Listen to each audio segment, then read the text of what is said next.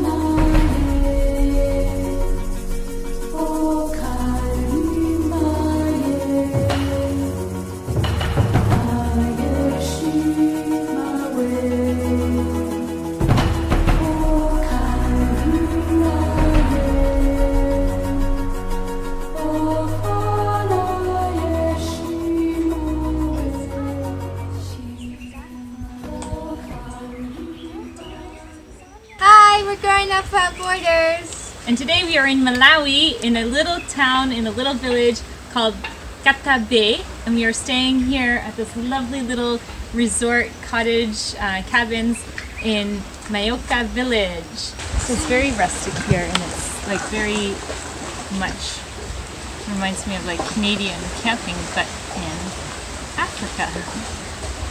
So they have really neat activities that the girls are going to love to do, right?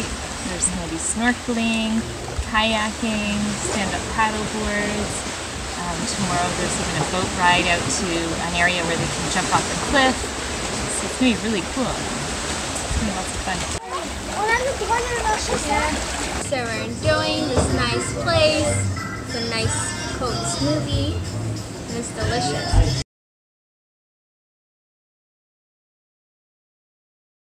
Okay, so we were on the bus, right, and the girls needed to go to the bathroom, so they kind of stopped along the side of the road where there's like somewhat of homes made out of brick, and they're like, is there any bathrooms, or whatever in their own language?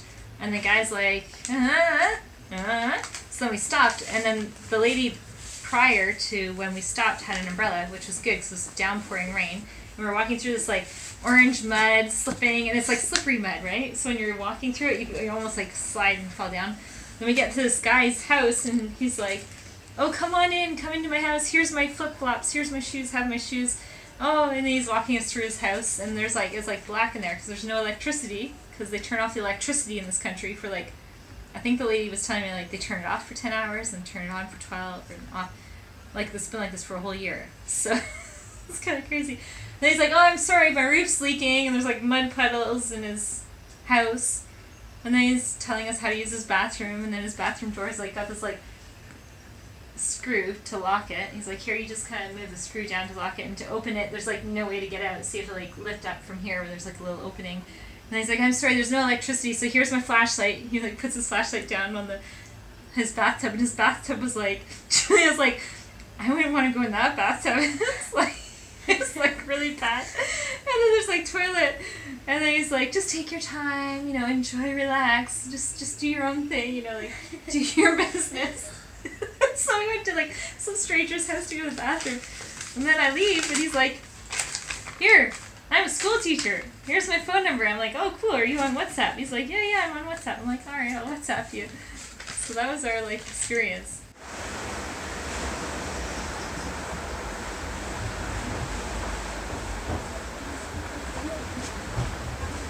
Hey, we are on Lake Malawi right now at Mayoka Village Resort, which is this beautiful little resort right here on Lake Malawi. We're in a place called Nkhata Bay, and there are all these little kind of like homes that are all different and unique to stay in, and you're like kind of like in this tropical environment. It's like absolutely gorgeous, beautiful, and we're right now going down to like the main zone. We're going to do some school. And then we get to go on this amazing boat ride to go to this white cliff, it's called. We can do cliff jumping, We're going to be able to feed some eagle fish, and then we're going to do beach volleyball, and it's just going to be a really nice afternoon. And so come see what it looks like in the reception kind of zone. It's like this really relaxed kind of chill zone. It's just amazing.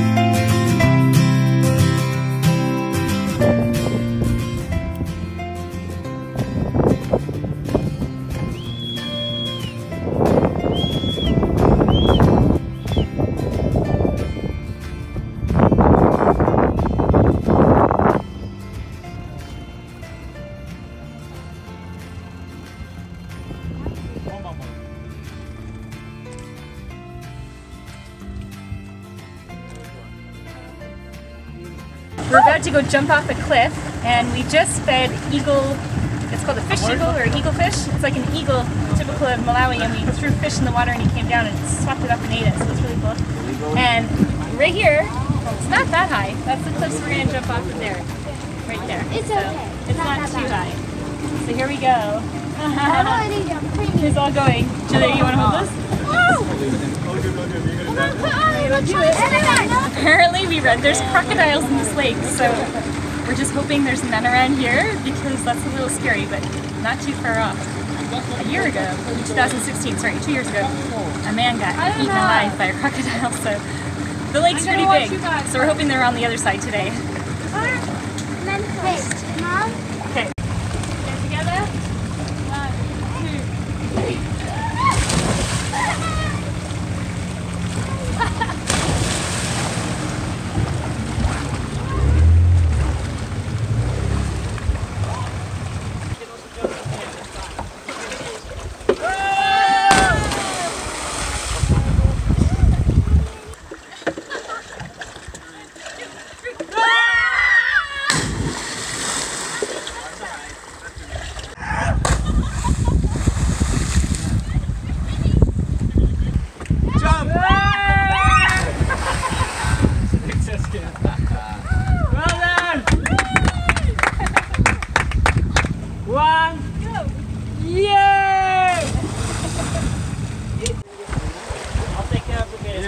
That's your job.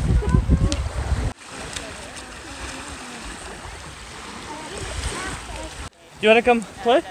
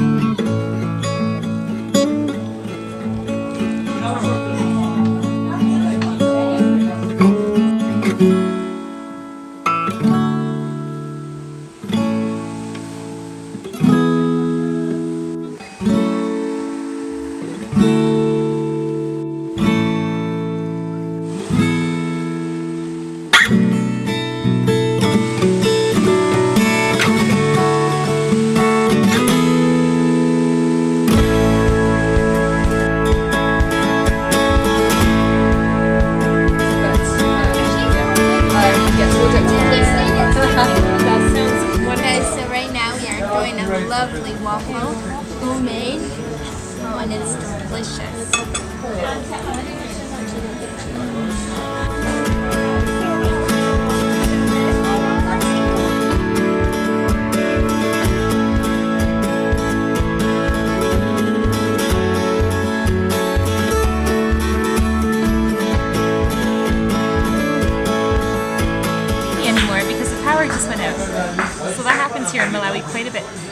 still have these little lanterns, so we're all good. Good lanterns, good pizza. Music's still playing. We're good to go. Someone has a pizza. They make their butter fresh here. And all their eggs are their own eggs. Pretty amazing. We make their own ice cream too. It's really cool, this place, because it's like, there's a lot of vegetation and everything's like homemade here, so. Is your there in the river? No, in the river you don't want to go in the river.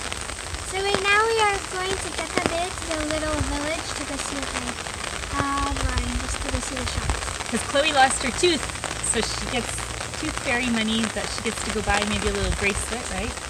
We're going to go see what treasures we find. And it's a short distance. We're about 10 minutes walking from Mayoka Village, or Lodge, so not too far.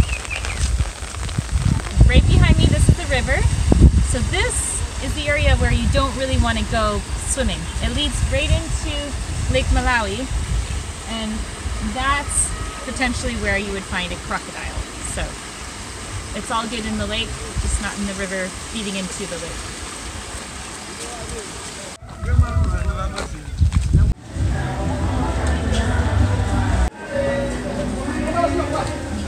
Right now we're just at a pharmacy, and it's very common here for people to get malaria, like super, super common, and it's not a big deal. So we're buying this kit, and in here there's a thing to poke yourself. There's 25 strips, so way more than we need, but you can just do a self-test. You do this strip, and if there's 2 lines, you're positive, and then you just take pills, and then it just goes away. So it's not like as scary as what people think it is. You just have to kind of be prepared and not let it get to a certain level. They always say, like, if you're not feeling good, just test it. Just that way you're safe and you know that you don't have malaria. So there you go. So we're going to be prepared. We're also getting these little anti-parasite pills that you can take 6 weeks after you go swimming in the lake here, because there is risks of parasite depending on where you're going swimming. So because we're going to be going to like Nkhata Bay area, and there is more potential risk there, so we're just getting all prepared so that we're safe and sound. This is our unboxing video, and it's not an iPhone. We're unboxing a video on how to take malaria strips and test yourself. So it's fun. You get these little pokey things to poke your blood, and then you get a little stick. Not sure what this is for. You get a strip, you get little disinfectant things to disinfect the area first, and then you do it. Dr. Chantal. Yeah, it's the base that you use. This one. This one. That one, yeah. Would you like to be the honors of doing it? Would you like to do it? No. You can do it because you'll be doing it, so it's a training. Like getting a sword. Did I get enough? I don't think it's that much. 9. I need to do a little bit more. There we go. Negative. I didn't even do it because I feel fine. The only reason you really want to do this, so we're going to be taking preventative medicine, and it's good for 4 weeks, so you take it and then you're technically immunized, if you will, for 4 weeks. But we still have our handy dandy kit in case we do need to do a test. We'll know right away. So there you go. All that, to get all that, was about $20 US to get the medicine, the strips, and anti-malaria pills, and so we're good to go. Let's go.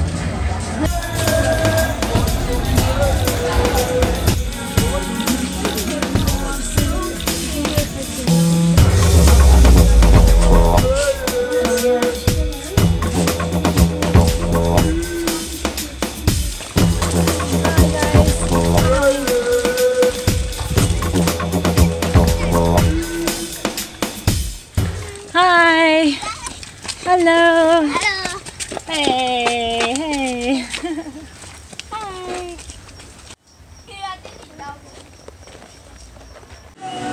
Bananas. Okay, so right now we are trying their homemade ice cream from their cows. Apparently it has like Honey. the healthy version. Has So honey, chocolate, chocolate, bananas, and that's it.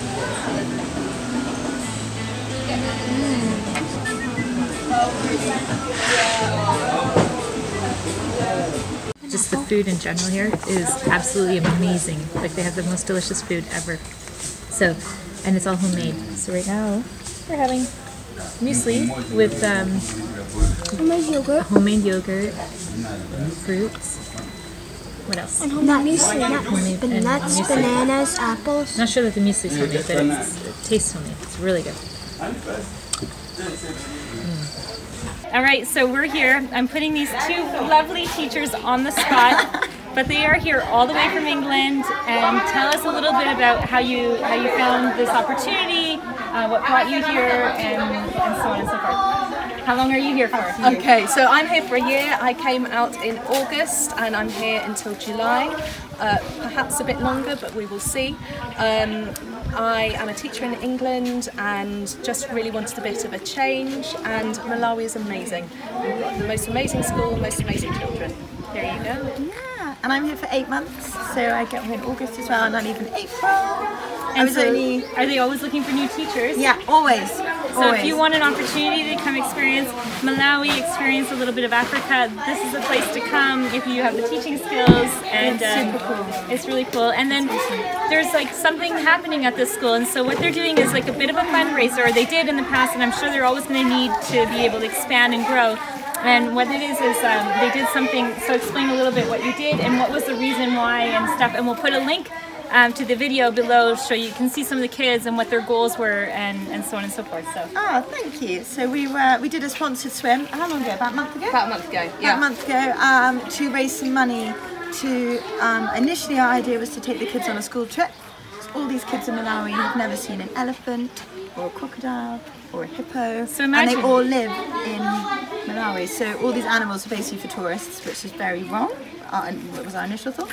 So we were going to take them on a school trip, and then we thought we'd expand it and get some computers and road resources. And now we're looking at maybe getting some solar in, because the power cuts in Malawi are terrible. We had been experiencing 25-hour power cuts at a time, so for using anything like computers it's very difficult. So we're looking at maybe getting a small solar system into schools so then we can use the computers when we need to, not just when we can. So imagine all of you guys watching who have internet non-stop, power non-stop, YouTube non-stop. You can go to the zoo anytime you want. These kids don't have that same opportunity, so these wonderful teachers are helping that make it a reality and change it a little bit for these students. So we did a sponsored swim with the children, so they went and did some swimming in Lake Malawi, and if you go, we've got a Facebook page as well, Good Hope, I think it's in Nkhata Bay, and we've got some live streaming that we did there, and you can kind of see some of the things our kids like. We'll put all the links below so you can see it, and if you feel moved to help and donate, then that would be awesome. So. Please do. Yeah.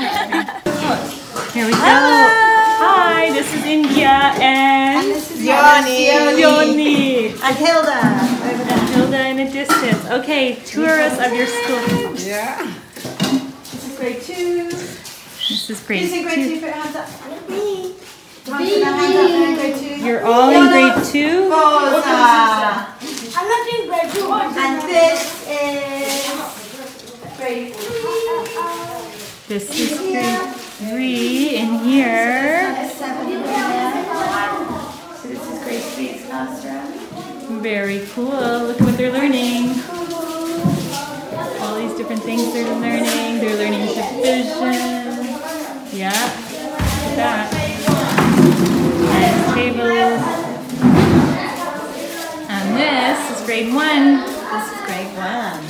So grade 1 is actually a little tiny classroom. So this is for the younger. So soon you guys are going to outgrow it and need a bigger school, right? We are. And you guys just come and try some Malawian food. Okay. Have you tried it? No. You haven't tried sima? No, never.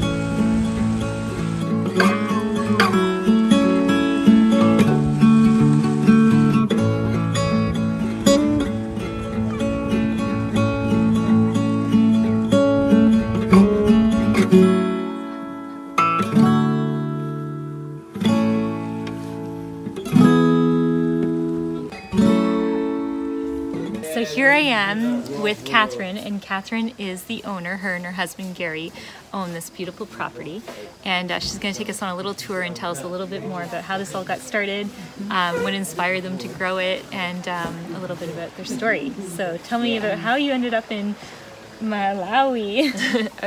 Well, originally I came to Malawi because I'd been here before and I wanted to learn more about my great-grandparents that had lived and worked here. They came in 1946 and finished their lives here and built a house here and a school. So I had heard stories. I actually have a picture of myself at 2 years old, sat on the beach here in Nkhata Bay. You're kidding me. Eating the sand, yes. So this is kind of like ingrained in her DNA. I mean, this is her roots in a sense, even though you're from England. But I am. I'm born and raised in the UK, but that photo, you know, I didn't have a physical memory of it. I only had the photo, so it was always in my mind. I have to go and see for myself. And come back. Yeah, and so, then... Little did she know. Yeah. Okay, and then I guess so. Then you came back, and then I came back just to find out more about Malawi. I was a student at university, so I had a long holiday and plenty of time to spend. And I was really fortunate to meet people who had lived and worked with my great-grandparents. And they were really inspiring people, and it was them that planted the seed in my mind that I want to live this lifestyle. That they were living in the forest next to a waterfall, and they built their own house, and they had their own electricity from the waterfall, and they raised their children in the village, and it just seemed so idyllic. And that was my beginnings, but it all got sidetracked on the way. Okay. So your beginnings of what your plans were and your goals, and then this all came about, which is kind of in the same similar. It is. It wasn't exactly what I had imagined, but it's better actually. Even better. Yeah, that's right. All right. And so then I came back to Malawi in '98. With the plan to try and find a way to stay longer, but I wasn't sure how that was going to work. I just figured it was worth a try, and I was fortunate enough to meet my husband Gary, who I didn't know at the time, and he had the idea to build a lodge and to live in Nkhata Bay, and was willing to teach me, and that's how we got started. Here you go. Yeah. So we are sitting right now, like, obviously behind us is Lake Malawi. At once, how many people could be hosted here, technically? We've got beds for about 40 people. 40 people. So it's pretty big. Yeah, a lot of it's dormitories, and most of the time none of the rooms are occupied exactly, so it's normally less than 40. Yeah. So our average is about 20-25 people. Yeah. And now it's off season, so in the rainy season it's more like 10 people, 5 people sometimes. Yeah, and when is rainy season? It is right now? It's rainy season from the end of December until the end of April. Okay. It's quite long. Yeah, but that's why you get such a luscious greenery and beautiful colours and everything. So it's my favourite time of the year. Is it? It's cooler? It's not so much cooler, but the clouds mean that you've got beautiful sunsets and sunrises, which you don't see in the dry season because it's just pure blue skies. So there's nothing for the sun to reflect off. Oh, gotcha. And it's really green, and the storms are interesting. Yeah, so it's a lot more energy. You sleep good when you have the rain trickling. You can hear it. And... that's it. Okay, well, let's go check out the lodges and take a tour. Take a look around. Yeah, it's because it's so funny in dry season, as it gets really, really hot and really dry, and you need the shade. All the trees lose their leaves. Oh, right. And so it gets really like bare looking, not so bare, but quite bare looking. Compared to now. Yeah. Wow. And a lot of the staff, they stay on property or no? Do they live on property as well? No, nobody lives on site. Oh, okay, everyone is off only site. the teachers. Okay. Yeah. Well, but everybody lives really close by, like literally just up the road. Around the corner. all of us. Tell us a little bit about your school while we're at it. Okay, so we've got a small school. At the moment it's got 20 children, 3 classes, and they're all the children of staff working here at Mayoka. It's That's amazing. It's something we can do to help each other and to do better by our children, all of us. Yeah, it's like you brought homeschooling to a whole new level. Yeah, that's basically what it was. It was homeschooling scaled up slightly. There's an idea. You can attract homeschoolers and stick the kids in school, give the parents a break. Yeah, that's true. That's true. We've actually done that. One of our volunteer teachers came with her daughter. Oh, really? Who then joined the school for a while. Oh, that's great. Yeah. She was a little bit older, so she had her own homeschooling package. But that's what she did. You know, she just went there. She joined the class while her mum was teaching. She was busy doing her own things. Oh, that's smart. Yeah, it was really nice. So you wake up in the morning, and this is what you're looking out at. It's like dreamy.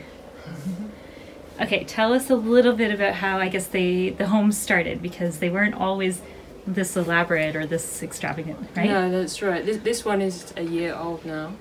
But when we opened, we had just 6 mud houses. So they were built with sticks put in the ground and mud just packed by hand on the outside. And we had 6 of those, and they were really very simple. They had grass roofs, and they were tiny. You could just fit 1 bed and 1 chair inside. And that's how we opened. And then slowly over the years, we've learned a lot of building techniques, and we've been able to afford to build a bit more stronger and hopefully longer lasting, because you've got to fight the elements and all the animals and termites and things that you get here. And even monkeys, right? And monkeys, yeah, they jump on the roof. And one year we had so many chickens living here, and they were eating all the grass roofs and scratching all the grass off, and so we had to think of ways to combat that as well. Different type of problems. Yeah. We're gonna go inside and see what it looks like inside. Welcome. Oh, look at that. It's got like a cool design too on this one. So y'all have the sleeping nets, which is good, although there's quite a breeze, so the mosquitoes are really not that bad. And then again, the windows that open up right into the view of the lake like this. So when it's hot, it's nice. You can just sleep with all the windows open because you've got the net to protect you. Yes, and the crossbreed. Yeah. Beautiful. Now we have 15 rooms, and we've also got 2 dormitories that sleep 8 and 6 people. Okay, Yeah. so you can come and just book a bed technically and stuff. A lot of people on a budget like to just have a single bed, and it's also a good way to meet people if you're travelling alone. Absolutely. Yeah. I found we've met some amazing people here already. It's been really nice. And then what about tents? Is there ever an option? And we've got a tiny campsite. Tiny campsite. Yeah, so if so somebody it's for small tents. People these days seem to travel with cars and rooftop tents. We can't manage that, but we've got a small campsite, so that's available. Yeah. Well, there you go. All right. Well, thank you for the tour, Catherine. Pleasure.